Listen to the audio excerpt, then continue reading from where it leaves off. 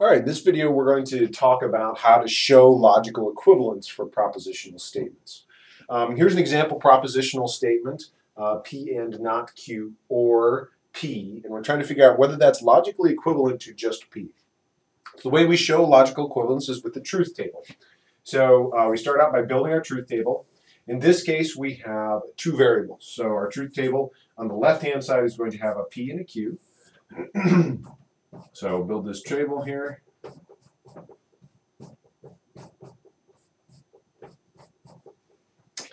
And then on the right side, we need to show that P, or we want to see if we can show that P is logically equivalent to the larger statement on the left. So I want to have two columns over on the far right side to show that each of the rows are identical.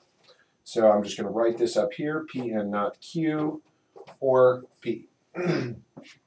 As I've shown in class, the easiest way to fill out this truth table is to use a few helper columns here. We'll make this the thick row. So let's have our first one be P and not Q.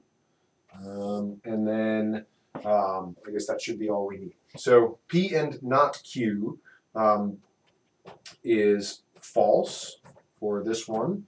It is true for the second row. It is false here and false here. So to fill out our second to the right column, then we take this element, which we'll call number 1, and we OR it with P. So it is the column on the far left side, and we OR that with column 1 here. So true or false is true. True or true is true. False or false is false, and false or false is false. Now we fill out the table for, I guess, our far right column over here, which is just P. So P we can just copy directly over from that side. So it's true, true, false, false.